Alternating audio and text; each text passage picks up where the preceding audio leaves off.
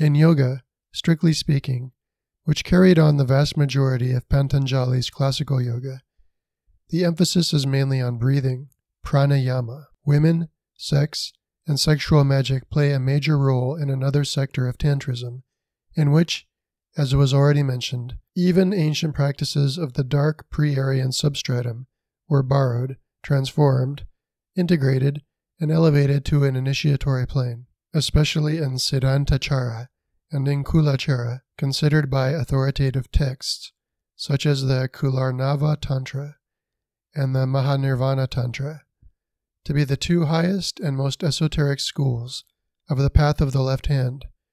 The emphasis shifted from liberation to the freedom of the man-god, that is, one who has overcome the human condition and is beyond any law.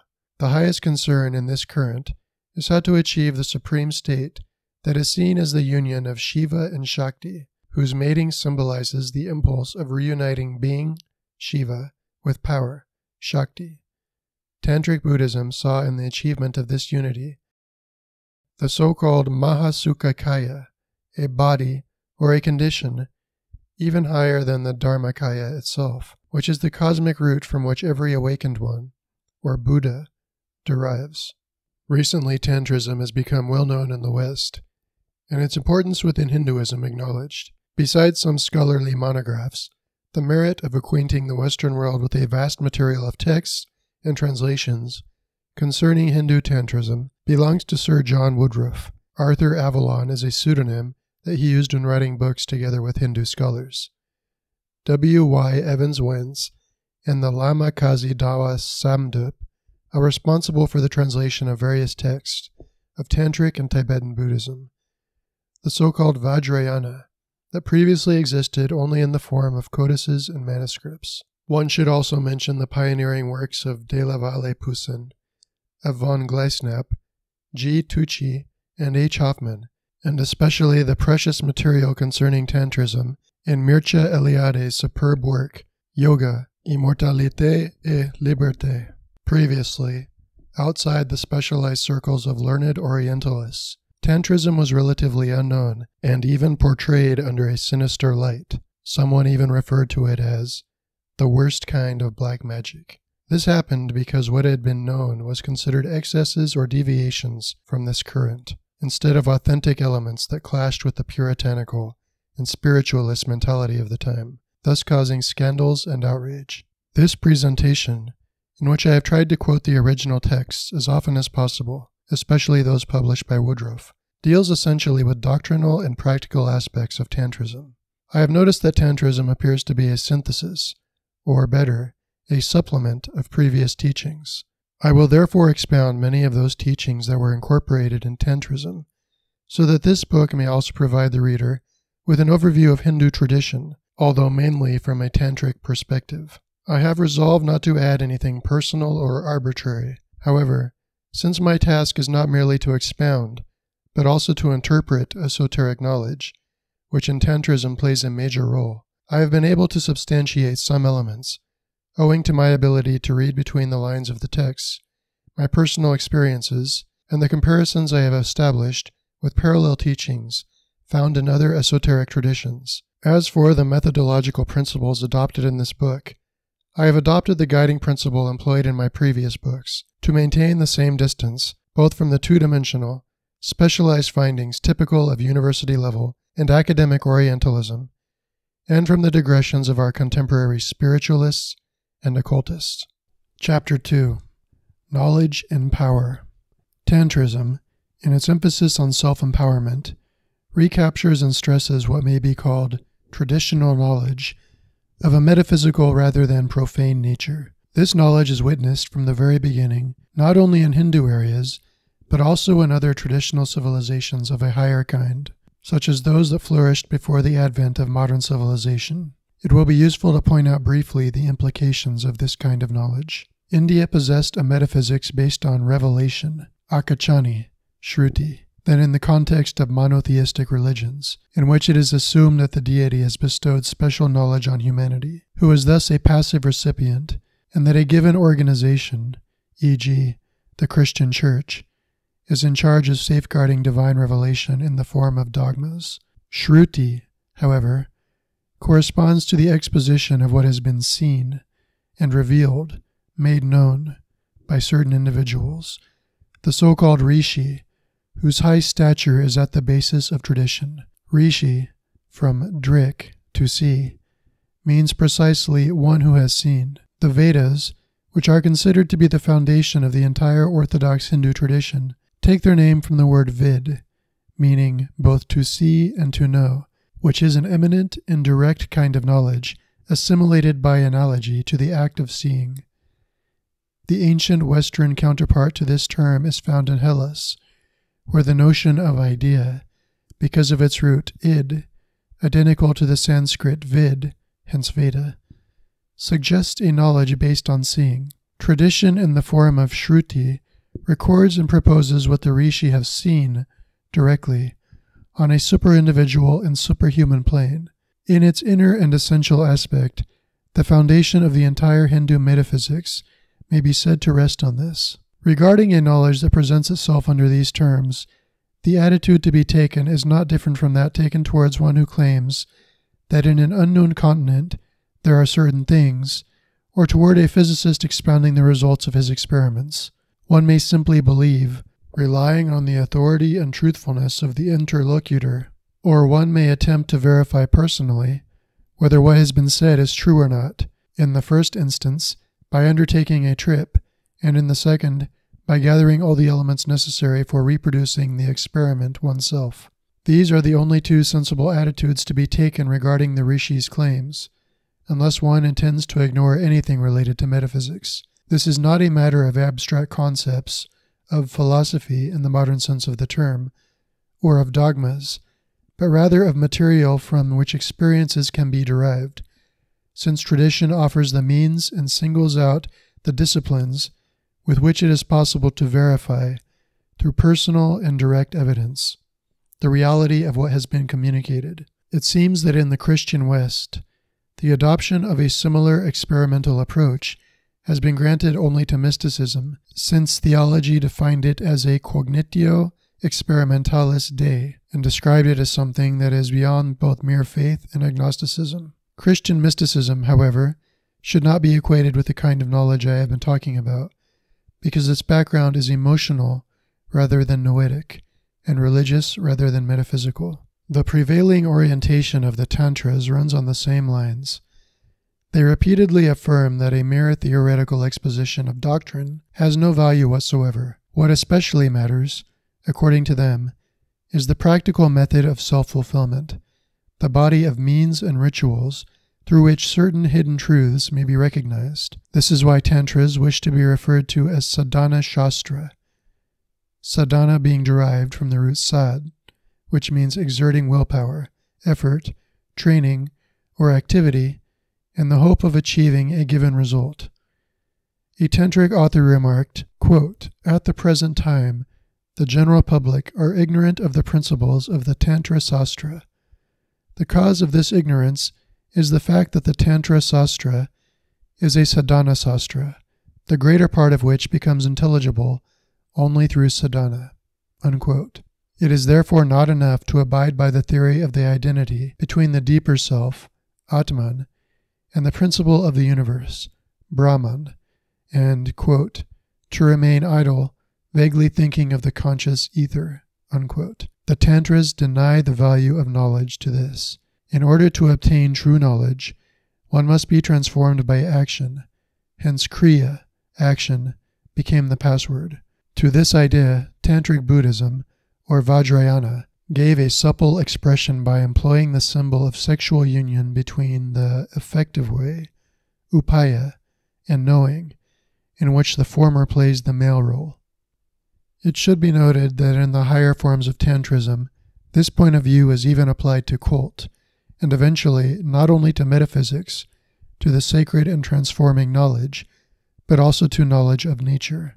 As far as cult, puja, is concerned, I shall discuss later the special role that it plays in Tantrism, together with the various evocations and ritual and magical identifications. Moreover, It is a tantric notion that one cannot adore a god without becoming that god, which brings us back to experimentalism rather than to any religious dualism. As far as the sciences of nature are concerned, we would have to go to great lengths to explain the opposition between traditional knowledge and knowledge of the so-called scientific, modern type. This is not just the view of Tantrism, since on this matter it followed previous traditions, and in the process of developing its own cosmology and its doctrine of manifestation, it borrowed, adapted, and developed their teachings and fundamental principles. Briefly stated, here is the situation. According to the modern point of view, which in a Hindu perspective would be considered to be typical of the most advanced phase of the Dark Age, we can directly apprehend reality only through those aspects revealed to us by physical senses and by their extension, namely scientific instruments, or, according to the terminology proper to some philosophies, through its phenomenic aspects.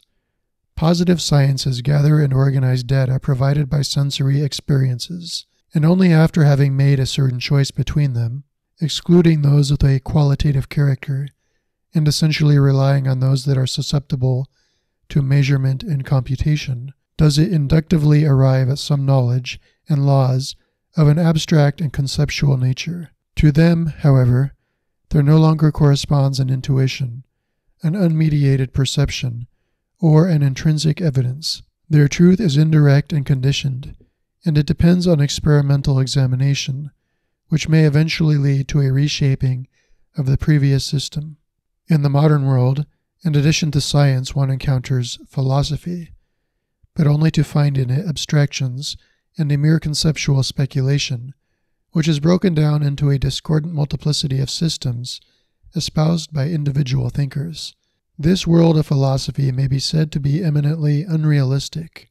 The choice seems to be between these two alternatives, either a direct and concrete knowledge depending on the senses, or a knowledge that is presumed to be able to go beyond this phenomenic world of appearances, but that is still abstract, cerebral, merely conceptual, or hypothetical, scientific philosophies and theories.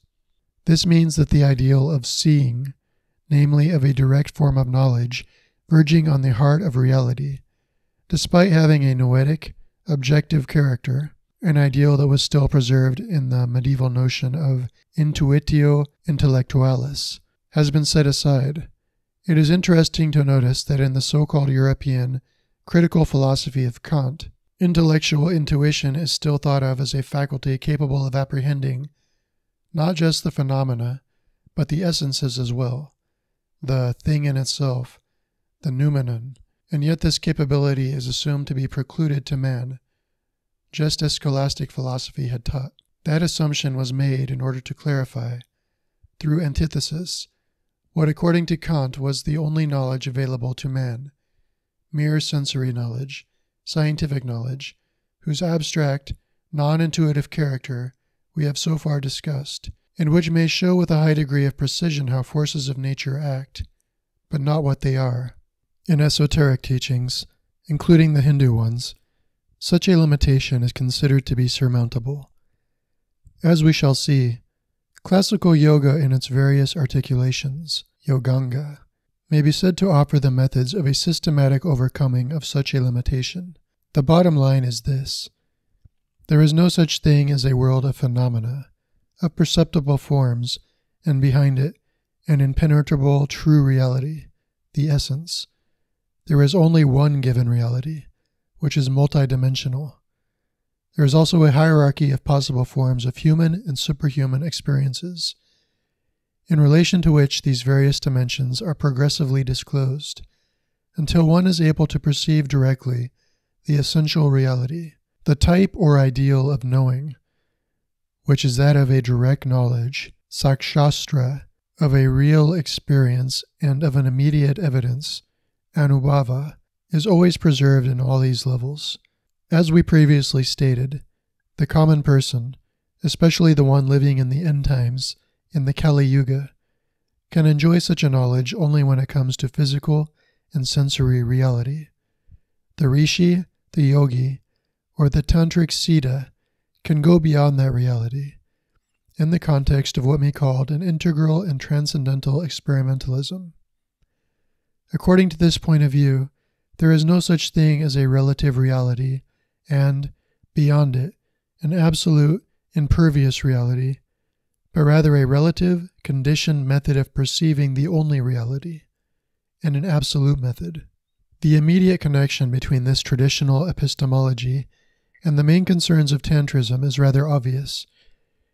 In fact, in this order of ideas, the way to any superior knowledge seems to be contingent upon one's self-transformation, an existential and ontological change of level, and therefore upon action, sadhana. This conception contrasts with the general view offered by the modern world. Modern scientific knowledge, in its technical applications, confers to modern man multiple possibilities, with impressive consequences on the practical and material plane, while leaving him, on a concrete plane, at the same level. For instance, if through modern science we happen to learn the approximate processes and constant laws of physical phenomena, our existential situation has still not changed a bit. In the first place, the fundamental elements of physics are nothing but differential functions and integrals, namely, abstract algebraic entities, of which, in a strict sense, we cannot claim to have either an intuitive image or a concept, since they are mere instruments of calculation. Energy, mass, cosmic constant, curved space are nothing but verbal symbols. Second, after we have known all this, our real relationship with phenomena still has not changed. The same applies to the scientist who elaborates knowledge of such a kind, and even to one who develops innovative technology. Fire will still burn him. Organic modifications and passions will still trouble his soul. Time will still dominate him with its laws. The sight of nature will still not speak to him, but it will mean to him less than it did to primitive man. This is because the scientific formation of modern civilized man entirely desacralizes the world and petrifies it in the ghost of sheer, mute appearances. These appearances, along with knowledge of the kind discussed so far, make room only for the aesthetic and lyrical emotions of poets and artists, which obviously have no scientific or metaphysical value, being merely subjective experiences. The prevalent alibi of modern science is the claim to power, and that argument, in this context, deserves to be considered, since Shakti as power, as well as Siddhis, namely powers, plays an important role in Tantrism and related currents. Modern science offers the proof of its validity through the positive results achieved, particularly by putting at man's disposal such a power that has, so it is claimed, no precedence in previous civilizations. We are dealing here with a misconception of the term power, since no distinction is made between a relative, external, inorganic, conditioned power and true power. Obviously, all the opportunities offered by science and technology to people of the Kali Yuga are exclusively of the first type. Action produces results only because it conforms itself to given laws, which scientific research has pointed out, laws that action presupposes and obeys to the letter. The effect, therefore, is not directly connected to man, to the self, or to his free will as to its cause. Between action and result there is a series of intermediaries that do not depend on the self, and that are necessary in order to achieve what one wants. It is not just a matter of devices and machines, but of laws, of natural determinism that could go this way or that way.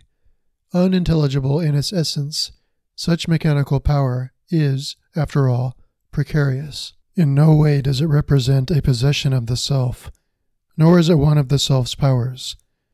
What has been said about scientific knowledge applies as well. It does not change the human condition, the existential situation of an individual, nor does it presuppose or require any transformation of that kind. It is rather something added on, superimposed, which does not imply any self-transformation. No one claims that we show any real superiority when we are capable of doing this, or that by availing ourselves of any technical means, we do not cease to be mere humans, not even as lords of atomic weapons, who can disintegrate a planet by pushing a button. And worse yet, if, as a consequence of any given cataclysm, people living in the Kali Yuga were deprived of all their machines, in the greatest majority of cases, they would probably find themselves in a worse predicament than uncivilized primitives do when facing the forces of nature and the elements. That is because machines and technology have atrophied their true strength. We may well say that modern man, by virtue of a diabolical mirage, has been seduced by the power he has at his disposal, and of which he is so very proud.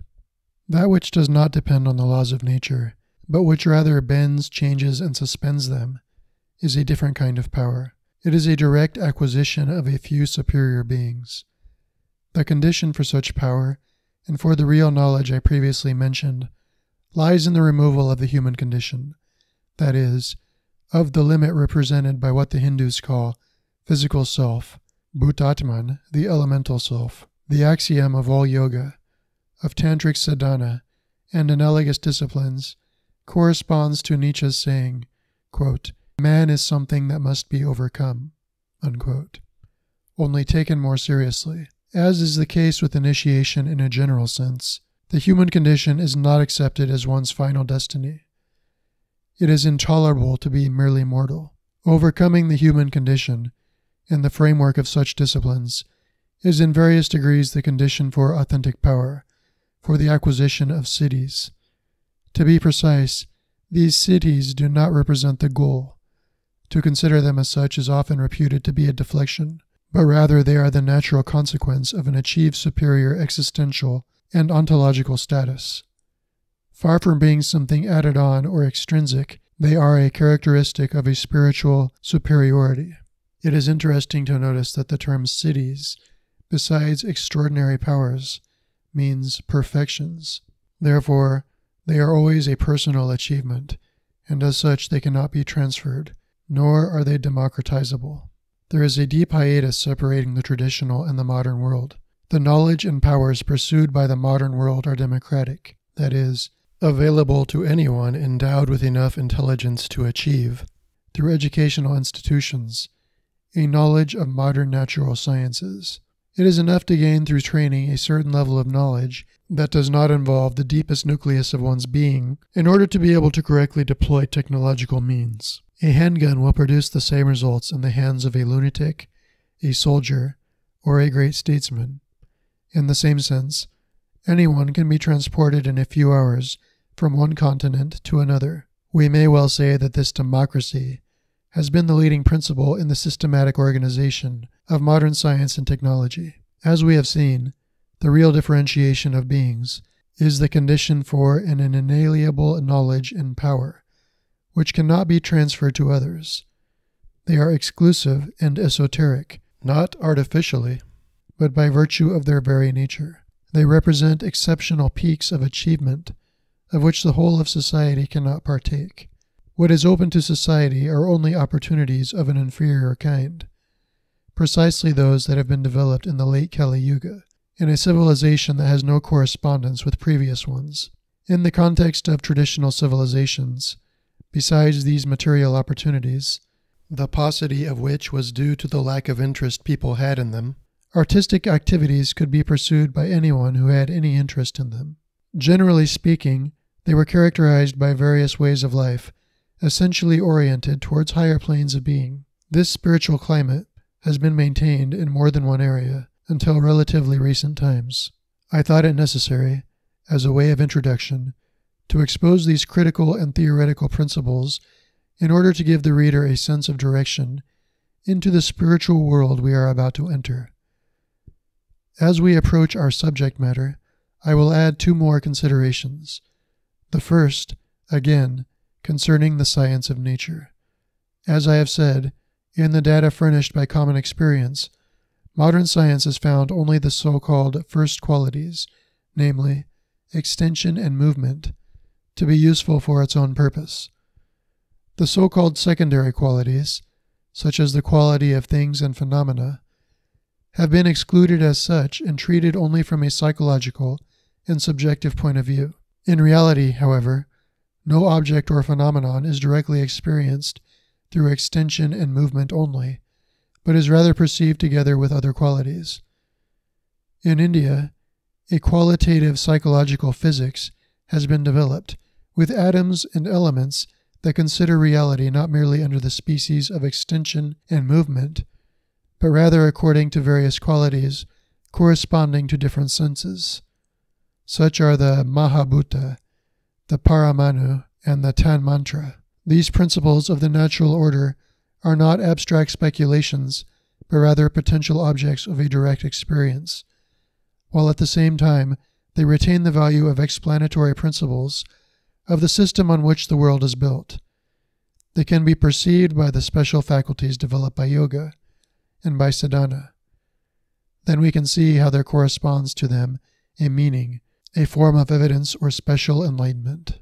The perfect liminal degree in higher knowledge is that in which being is identified with knowing, in which the contraposition between subject and object, between I and not I, which is found in every form of modern scientific knowledge, constituting its methodological premise, is finally removed. Jnana Yoga, in its last stage, aims at achieving this state, called samadhi.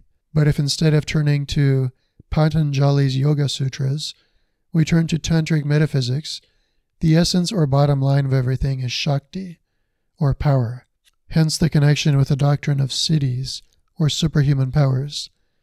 We can also read in it about an alleged process in the world in which Shakti, after becoming explicit in the realm of the not-I, and consequently becoming obfuscated and unconscious, gradually awakens, acquires a conscious form, Chedrupini Shakti, unites with her principal or male partner, Shiva, and finally becomes one with him. As we shall see, according to Tantric Hatha Yoga, this process is repeated inside the practitioner. It forms the basis of a doctrine of certainty. A Tantric commentator remarks that things are power, and the, quote, power of a thing does not wait for intellectual recognition, unquote. One may amuse oneself by calling the world an illusion, or think of it as unreal, but, quote, karma, the force of action, will force him to believe in it, unquote. We can always ask of something, why is it like this and not like something else? Quote, in reality, the Lord himself, Ishvara, would not elude these questions, which are the natural mark of ignorance, unquote. These problems come up as long as one remains in an extraneous or passive relationship with Shakti's manifestations in the world. These problems end, the Tantric author claims, only when the individual, because of sadhana, activates in himself the Shiva principle, that is, the radiant and dominating counterpart of the primeval power.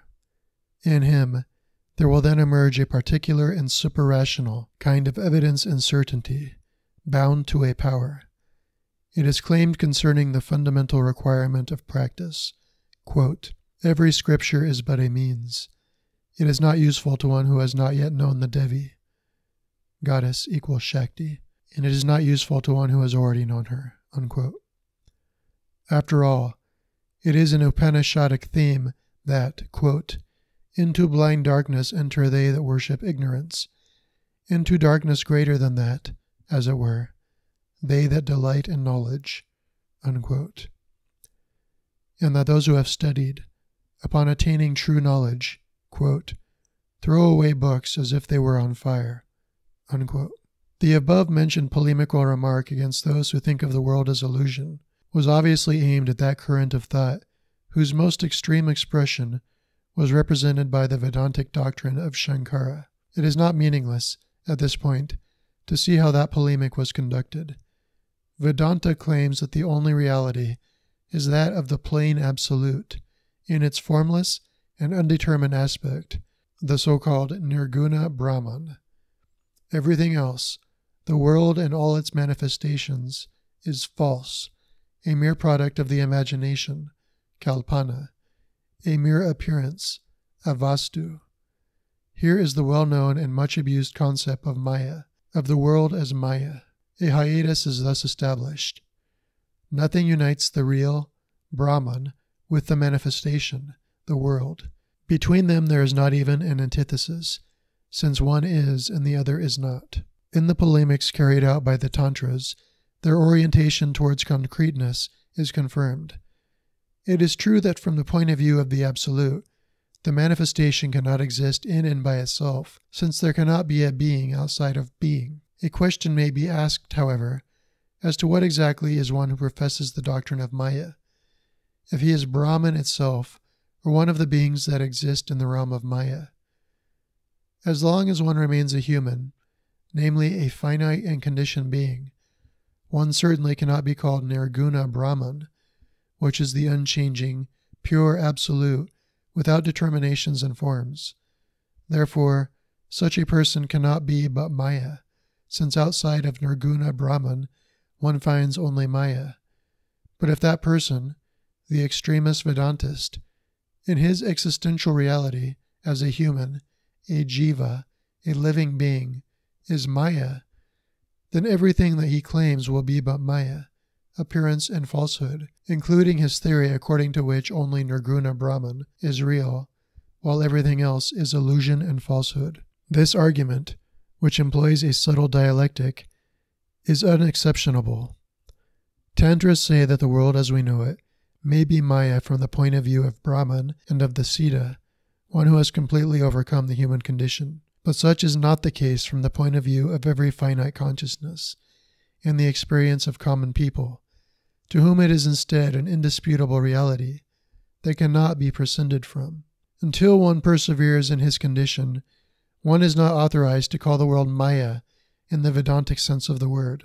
In a commentary to the Isha Upanishad, it is emphasized that by insisting on the doctrine of Maya and on the absolute contradiction between the supreme principle and everything that is determined and endowed with form, the very possibility of yoga and of sadhana would be compromised, since, quote, it is impossible that something would be transformed into its own very contradiction, unquote. Quote, we are mind and body. If mind and body, inasmuch as they belong to the world of Maya, are false, how can one hope to achieve through them that which is true? Unquote. Strictly speaking, the extremist Vedantic doctrine of Maya would therefore deny to the individual the very possibility of elevating oneself toward the principle, since such a possibility presupposes that between these two no hiatus exists, a relationship between not being and being, but rather a certain continuity. That is why, because of its concern to establish the necessary premises of yoga and, generally speaking, of sadhana, the practice leading to realization, and in order to prevent any contemplative escapism, Tantrism formulated a doctrine of the active Brahman that is no less metaphysical than Vedanta's. Tantrism accomplished this by introducing the notion of Shakti and by reshaping the Maya theory. In the following pages, we will mainly deal with that doctrine.